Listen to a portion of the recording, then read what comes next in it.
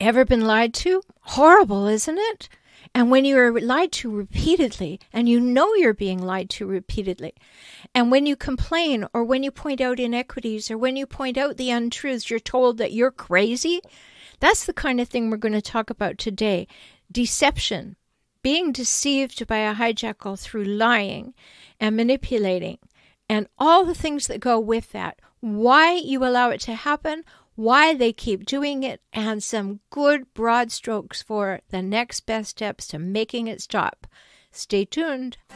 Welcome to Save Your Sanity, help for handling hijackals, those difficult, toxic, and often disturbing people in your life. I'm Dr. Rhoberta Shaler, the Relationship Help Doctor, and I'm here for you. You'll get the insight, skills, strategies, and support to stop tolerating verbal and emotional abuse, whether it's happening now or it happened to you in the past, maybe by a parent, partner, ex, relative, or even a coworker. Time to take life back, to recover and to rediscover you, your values, dreams, desires, and realize them in healthy ways in healthy relationships. I'm so glad you're here. Hello and welcome. I'm glad you're here.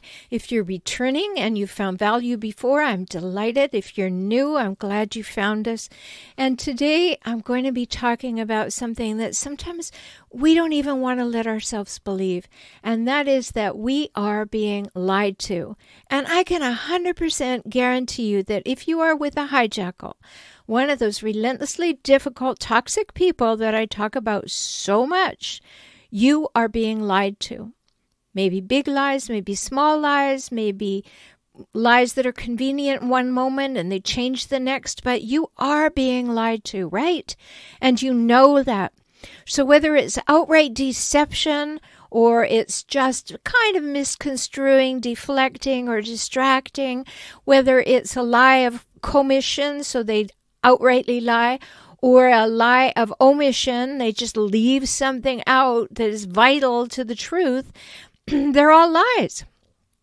And they're deceptions. And to deceive is to cause someone to believe something that is not true, and typically, especially for hijackals, in order to gain some personal advantage.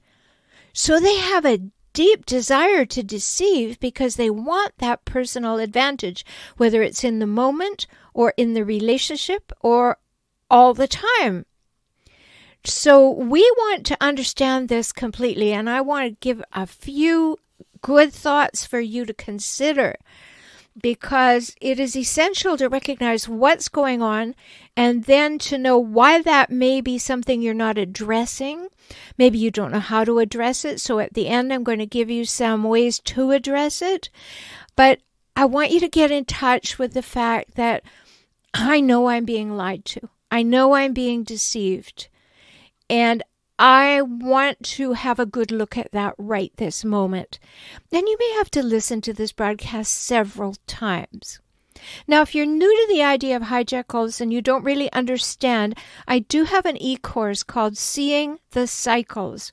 It's a home study program, 13 videos. Each video has written words and journal items. So it will lead you through truly understanding what it is like to be with a person with hijackal tendencies. Now, a hijackal in my terms, for those of you who haven't heard it before, this is my trademark term because I don't believe we need mental health diagnoses. I don't think we need that in order to understand the patterns, traits, and cycles of toxic people. So I just call them hijackals, and that saves us a whole lot of time and energy because most people are not mental health professionals, so you can't diagnose them anyway. So if you want to look at the Seeing the Cycles program, go to my website, transformingrelationship.com, just one, transformingrelationship.com, and click on the store. You will see my books there. You'll see my e-courses there. You'll see everything. So do see the cycles clearly. You want to see all of them, and that will help you understand. And then you will have a framework even better to put these things in. So I want to address the issue right this second of why do you let them lie to you? Now, I know that sounds like you should know that they're lying to you, and you may or may not. But if you have an inkling that they're lying to you, or if other people have told you that they're lying to you, let me just put these thoughts out there to see if any of these are actually true for you. So you don't confront what you think may be a lie, or you don't ask questions because you want to believe it's true. And if it's true, then everything is all right in your world. And you don't feel disrupted. You don't have to worry. Your greatest fears are not realized. So first and foremost, you want to believe what they're saying to you. And that can be really difficult because sometimes they are telling you that you are a bad person or they're making everything your fault. You don't want to believe that. But I mean, when they tell you things, they make you promises, they tell you how things will be, they indicate that you'll be together forever. All of those kinds of things deserve your scrutiny. So one reason that you may just let those lies pass is you want to believe it, so you don't have to do anything. Another reason is you so want it to be true when it's a positive thing. You know, I know of a man who used to pride himself on calling himself a straight arrow, that he would never lie, he would never do anything wrong, he was always faithful, he would never betray, he would never lie. And then he was caught in all of it. So the woman wanted to believe he was a straight arrow as he said he was, but none of his behavior showed that. But she really wanted it to be true because it suited how she wanted things to be. So that may be why you're buying the lie. Another reason, you're just not up for the confrontation. You don't have the energy for it. You don't think you'll win, and you probably won't. But you have the opportunity to at least say, I don't believe it. But sometimes that in itself will cause such a row, such a confrontation, such a 6 weeks of silent treatment or withdrawal or withholding that you just don't have the energy for the confrontation. I mean, there's nothing wrong with these reasons. I just want us all to realize these are some of the reasons that we don't confront the lying. So another one, you just don't want the drama. You know they're going to play the victim, or they're going to become the aggressor. They're going to be the emotional vampire. They're going to come out, how dare you say that to me? And who do you think you are? Or they're going to play the victim part, as I said. Oh, nobody ever believes me. And people always say bad things about me. And, you never loved me. Either way, too much drama. And you just don't want it, so you don't confront the lie. Another reason is you don't want to change. You don't want the change even, because it's convenient not to confront the lie. Or maybe the timing is just bad. Maybe you're going through a really stressful period and you just don't have the energy for it, and the timing would be just bad if things went sideways, so you don't do it. And the last one I want to put out there is that you may be in denial. You may believe that hijackal won't lie to you. They wouldn't lie to you. No, they have my best interest at heart. And if you're with a hijackal and you've listened to other podcasts, and I hope you have, or been to my YouTube channel is called For Relationship Help, FOR Relationship, HELP. If you've been there and listened to all these things, you may recognize the fact that you really want to believe that person is telling you the truth. And you have all the evidence that they're not. And other people are telling you they're not telling you the truth. And yet you don't want to confront it because you are just in denial. No, that can't be true, because it means that maybe you have chosen the wrong person. Maybe other people told you were making a mistake, and now you have to recognize you did make a mistake. There are lots of reasons for going in denial, but none of them will serve you well in the long run. And it's really important to be playing on your own team. It's really important for you to be doing what you can do to have the very best life possible, one that is in integrity, one that you feel good about, one that lifts you up, one where you have a partner that has equality and reciprocity and mutuality, and that you have each other's back and you walk by each other's side. These are things to strive for. But if you're with a hijackal, those things won't happen. Oh, yeah, they will happen for a hot minute when they really, really, really want something from you. They will go back to being that person that you met, the one that was doing double flips and being the chameleon to be just who you want and to get you as quickly as possible. They'll go back to that. You know, we call that love bombing, and there's a whole video on that. But they'll rush back to that if they think you're not going to give them what they want. But none of these things are worth the price. The prices are very, very steep. And the price your children pay are also very steep. You may think that these things will postpone the pain. If you don't believe it, you don't want it to be true, you don't want the confrontation, you don't want the drama, you don't want change. You may think it's postponing the pain. It isn't. Things are getting more painful, more poisonous, more difficult. You're getting more resentful and worn down and put down and torn down as well. And one of the big reasons you don't do it is you're already exhausted. So if you keep not doing it, you're going to be more exhausted. So better start now. So why do the hijackals lie? Well, straightforwardly, hijackals want to control you. They want to control the situation, and they want to control the consequences. So they have to lie, because there are a lot of things you're not going to buy unless they package it the way you want to hear it, and that's not the truth. So unfortunately, they lie, and they get in the habit of it, and you get in the habit of believing them, and now we've got a real recipe for disaster. Hijackals lie because they gaslight you. To gaslight you means they want to be the one who just tells you how you feel and what you think and what you need and what you want and what you remember. Have you had that experience? They want to be the one who tells you what your reality is. That's gaslighting.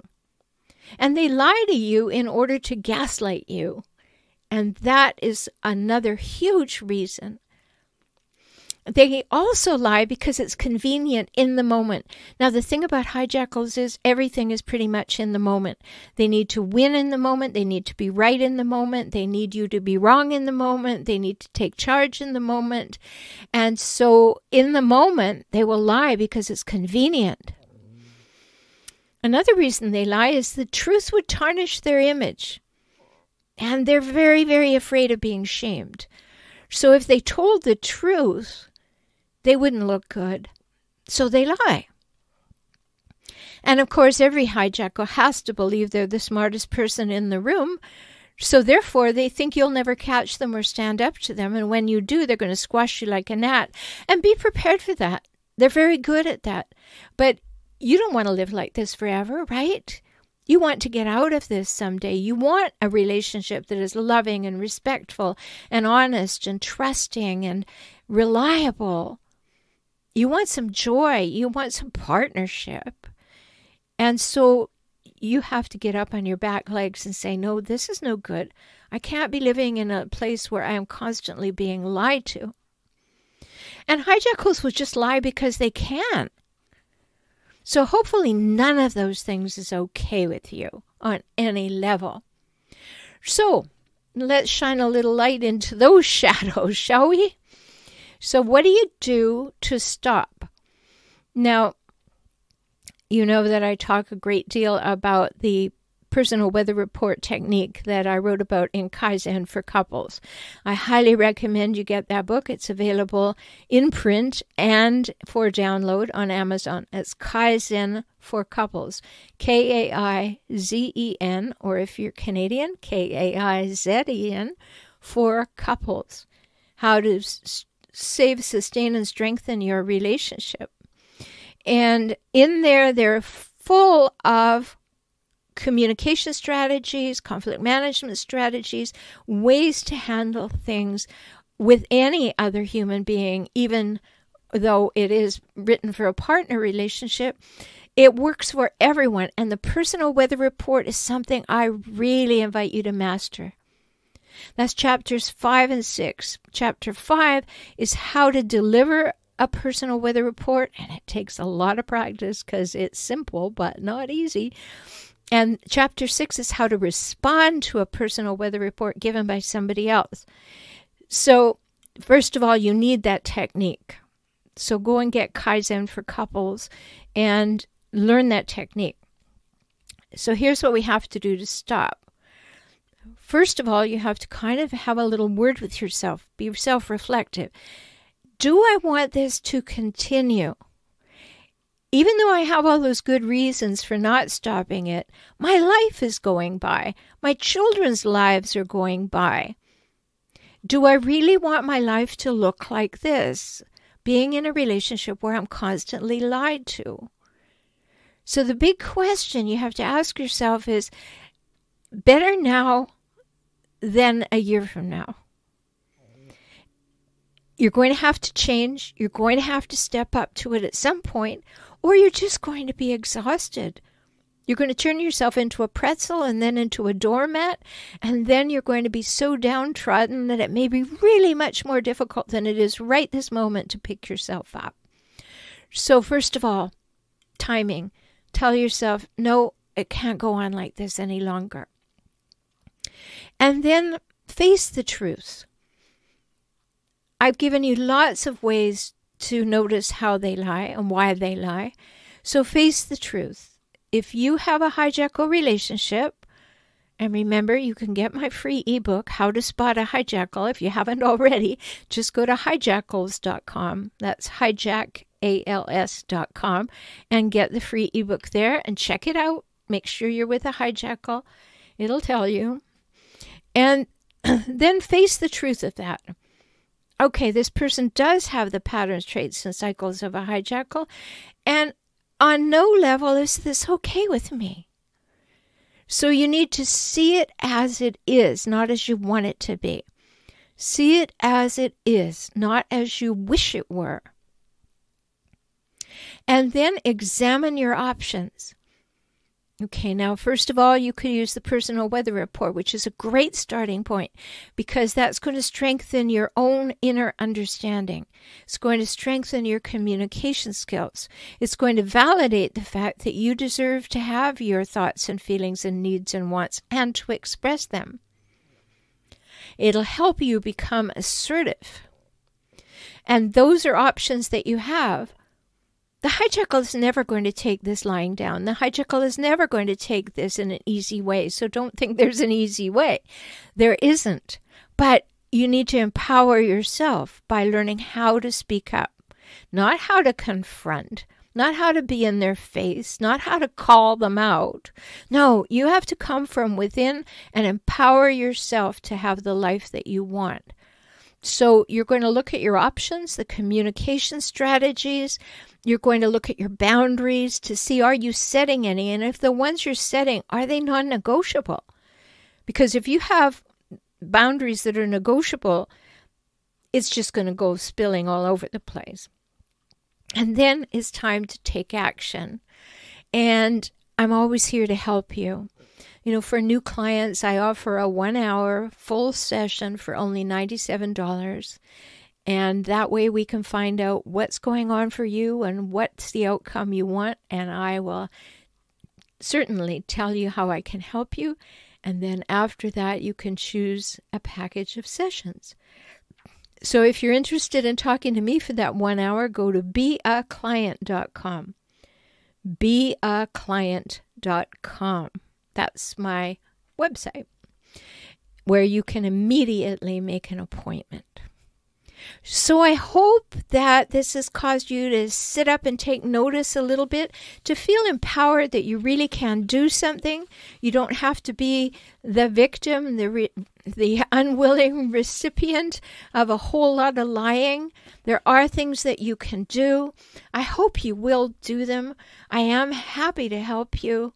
You can always come over to my website, transformingrelationship.com, get the Seeing the Cycles program there, watch the other podcasts there. Everything is there for you on transformingrelationship.com. I hope this has been valuable to you, and I'm so glad we spent this time together. If you enjoyed it, please come back and tell your friends to join you too. I look forward to talking with you soon, and in the meantime, take very good care of yourself, because you matter. Talk soon. I'm so glad you spent this time with me today. I hope you heard something that touched your heart and empowered you to move forward. You can have the life and relationships that you most want, and that begins with you, within you, today. I'm always here for you. Life can get better, and you heard that from me, the Relationship Help Doctor. I'm Rhoberta Shaler, and I work with clients throughout the world through video conferencing. We can talk. So learn more at forrelationshiphelp.com, forrelationshiphelp.com, or visit me on YouTube at For Relationship Help. Join me for next week's show.